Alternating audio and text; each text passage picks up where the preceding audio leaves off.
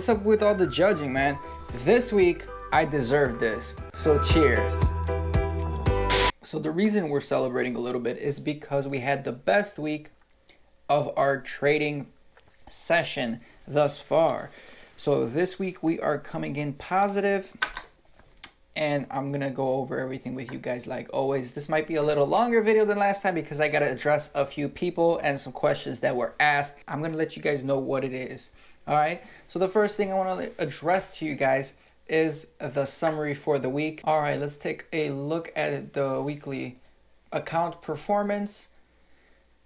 And this week we are closing the week up $188.76 altogether, winners and losers. We got some losers that are dragging us down, and it's like one step forward, two steps back. And my dog just came into the room.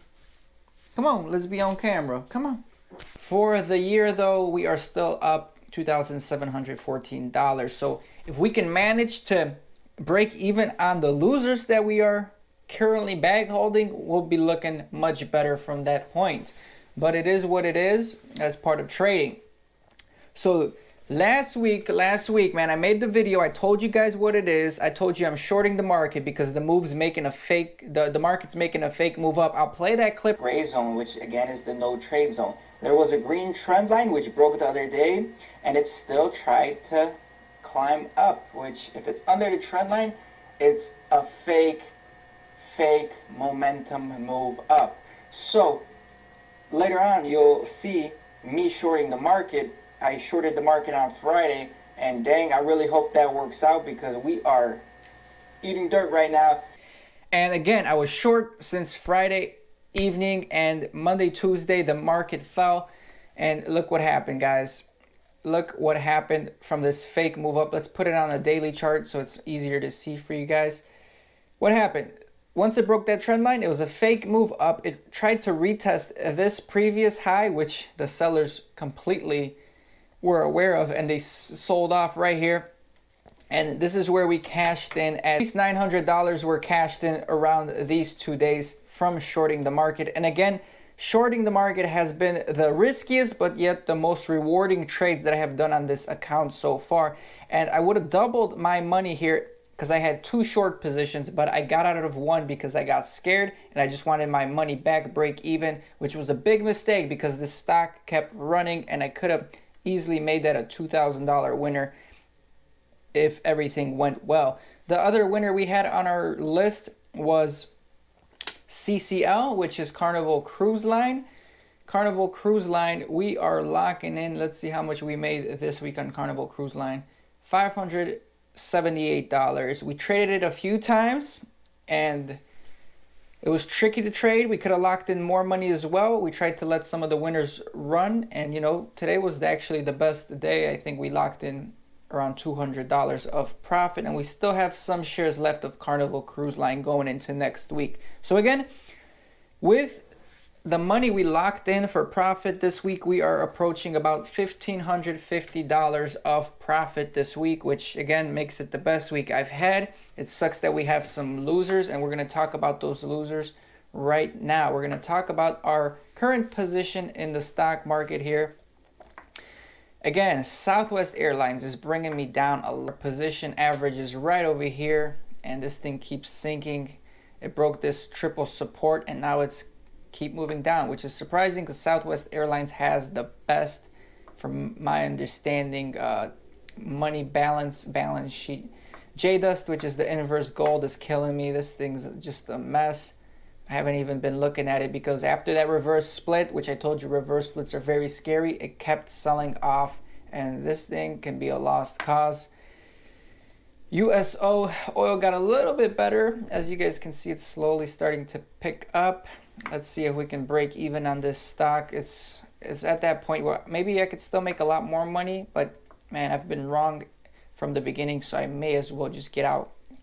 Accept that the fact that I can't make money, and I was in a bad trade from the get-go. UAL again is kind of trying to break this trend line, but it's not having some luck. We actually had nice volume the other day. So again, we're down small size on this, small position, but we're down 400. We jumped in American Airlines this week as well towards the lows, and we were just about breaking even today, but yeah, it won't let it happen. Not a bad position. Let's just hope airlines can pick up. Other than that, we got a few free stocks, and we got some shares of Carnival Cruise Line, and we already took all our partials. We got a few shares left. We're gonna ride it out, see what happens, and that's the positions. Those are the positions that we have.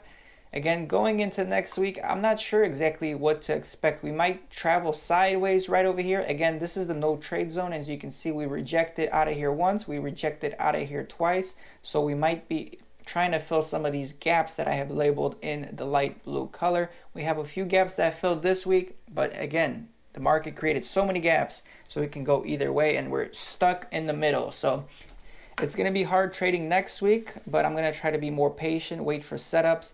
I've been learning week by week. I'm learning myself as a trader. I'm learning the things I'm doing wrong, and I'm trying to improve. It's very, very hard to improve on things, but slowly but surely, hopefully we'll end up in profit. So I had someone ask me, bro, just start another channel for trading. Don't involve it in your automotive content, because obviously you're getting less views. It's just out of place to be in an automotive channel.